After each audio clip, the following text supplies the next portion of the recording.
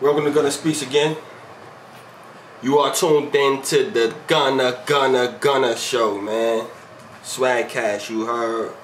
Gunna Swagcast. Today's episode is basically about, we're just gonna pick up from where we left off at, you know what I mean? We left off with the Kevin Samuels analysis. If you caught that one, you know, go check that one out if you didn't, you know. We're just gonna pick it back up with some more of this conversation. I think this is very important for our communities. I think it's important that black women and black men get back together and start to unite a little bit more so than the separation and everything that we talked about before. But we're just gonna jump into it right here from where we at. We're just gonna listen in and see what she's talking about, and we'll get some opinions back about that. All right? Please hold on. We're not gonna play. I'm not gonna play. Just listen, y'all. Did it go to a clinician or did it go to the church? The church most often. Stop that. Talk about therapy. Do black women go to the church for therapy, or do y'all go to actual physicians and therapists and people that, you know, professionals? All right, and these are educated cops. Most of these women are educated, and they've heard about therapy. They make the choice not to go. No different than, I'm going to switch it up, no different than women understanding here that being 200 pounds and 5 foot tall is unhealthy. But yet 80% of our women are overweight and 80% of that is obese. They know the truth. They choose to do something else. The narrative pushed to us most often is that a guy wants a woman with a big ass. He wants, you know, a thick leg. Accountability. Accountability is kryptonite to modern women. Man, Y'all heard what he said? Accountability is kryptonite to the modern day women. Do y'all agree with that? Leave that down in the comments. If y'all agree with that, y'all disagree, leave that down in the comments, man. I'm interested in hearing what y'all got to say about that. Have a special victim status. I'm not saying we should have a special victim status, but our circumstance is different. We are women. We are less. You're 24 years old. It's just. She said we are women. We feel we are less logical. She actually said that out of her own mouth. See, men be sitting around guessing this shit, trying to figure out this shit. But she actually admitted it without even knowing. This is her subconscious talking, more so than her conscious. She gonna realize what she said after that. Watch, people. Just circumstance. Bring it back a little bit so y'all can hear exactly what she said. Functioning people in society contributing. You don't get to walk around and say. You don't get to walk around and say have a special victim status. I'm not saying we should have a special victim status, but our circumstance is different. We are women. It's just we are less. You're 24 years old. It's just circumstance. 24 years old. She talking like than your grandmother and your great grandmother. Who taught her this, man? Exponentially easier. We have access to information we didn't have. Exponentially easier, but you're handling it worse. Your grandmother and your great grandmother actually could work with a black man with more trauma.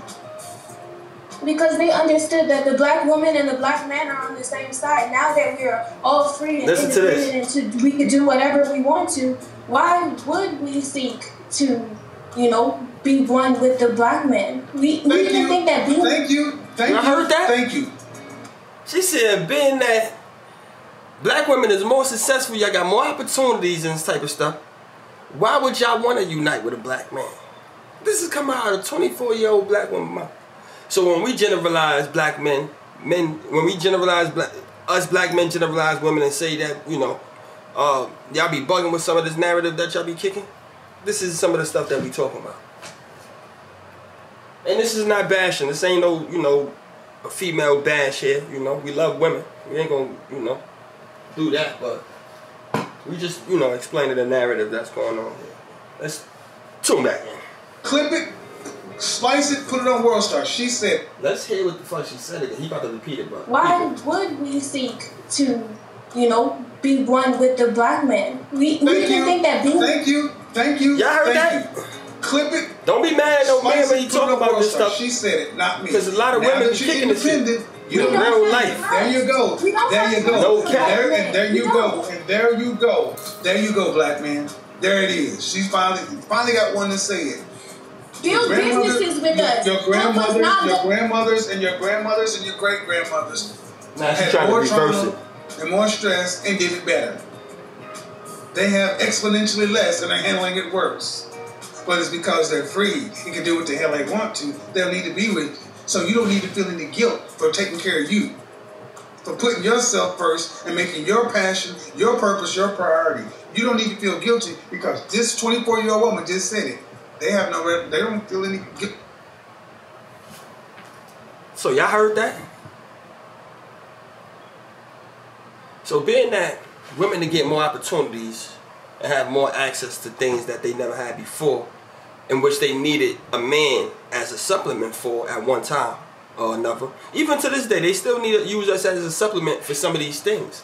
But once they get it their own, they looking for a nigga to level up with. They ain't looking to deal with you, regular Joe Schmo, anymore. Now she too good for you. Now she talking down on you, you know? That's why it's important that black men have their own, they get into their proper positions. Because once the black man gets in the proper position, no longer under the thresholds of a black woman, the way that we are these, you know, these last 2-3 generations, I say 2, guaranteed 2. But black men, we've probably been a little bit more offset by some of the systematics. So once we get back in our right spots and our right positions, I think it'll be a game changer in terms of the respect level, in terms of the care, in terms of the acknowledgement of the necessity to have a black man or just a man period in their life, you know? So this is what this was about, you know? And this is pretty deep, y'all. I think y'all should consider some of the stuff that's being said. If this ever happened to y'all, what would y'all think in your household? How would y'all address that? If you ever thought something like that, how would you address that? You know? And again, this is not a female badge. This is basically just trying to get an understanding from a male's perspective in terms of what women really think of the men that they so much ask for and say that they want, but claim that they don't need. So, are men necessary in the households? Do y'all really need us? Or do y'all just use us for whatever y'all could give so y'all could get to the next level of life? It's a question. Leave that down in the comments if y'all agree, disagree. I don't know. I'm neutral in this, y'all. I'm just, you know, I'm just broadcasting, swagcasting, you know what I mean? Pawing the sirens and all that, you know. Somebody got to get saved. There's lives being saved out there in the world right now, you know.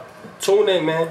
We're going to be trying to do this every weekend, mostly, you know, throughout the week, probably three times out the week. We'll be doing a Swagcast, you know what I mean? GunnaSpeaks Swagcast, and that's how we're going to be doing that.